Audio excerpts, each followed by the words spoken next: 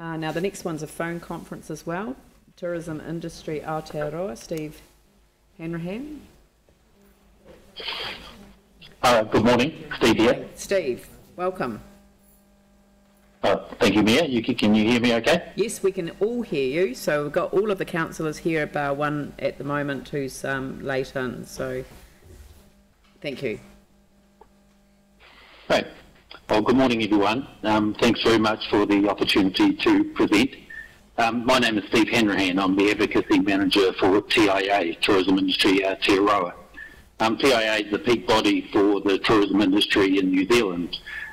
We have around 1,600 members representing a range of tourism-related activities, including hospitality, accommodation, adventure attractions, airports, airlines, and so on.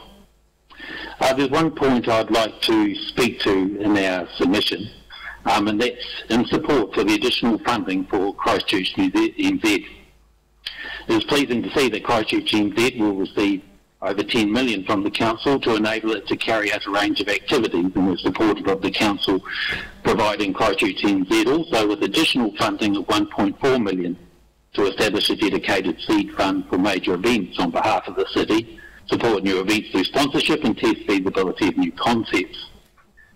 We consider events as one of the best tools to encourage people to visit, particularly outside of the peak season. Scheduling events outside of the peak summer season means the city is able to purposefully attract visitors to spend their money during the shoulder and off seasons. And this seems to also align with the Christchurch visitor strategy in targeting the right visitors at the right time. TIA has many of the major hotels as our member. There's some concern among some of the hotel sector about a potential current oversupply of accommodation in the city as more supply has come online, and there is a lag between major infrastructure coming online to support filling the accommodation. So the additional funding to bring events in to fill the accommodation supply over the quieter periods will be very welcome. We have looked at most draft long-term plans over the last few months and responded to 67 long-term plans to date. And we've been pleasantly surprised to see that tourism is featured prominently in many of the LTPs as an important part of economic development strategies. I say this also in the context that many regions are looking at ways to attract visitors outside of their peak season, and events is a popular strategy to support this.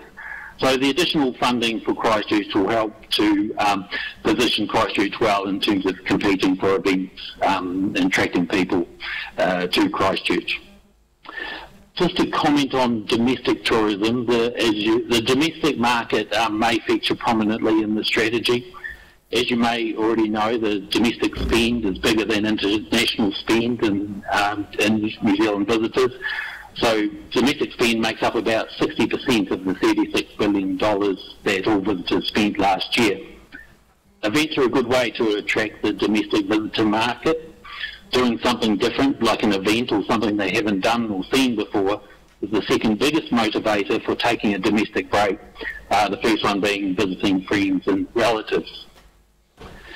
And just a final comment, just in regards to the tourism industry has a tourism growth framework called Tourism 2025.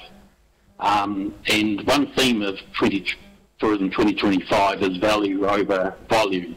And in Tourism 2025, events are a good way for regions to attract high-value visitors and to boost demand for accommodation and other services outside the high season.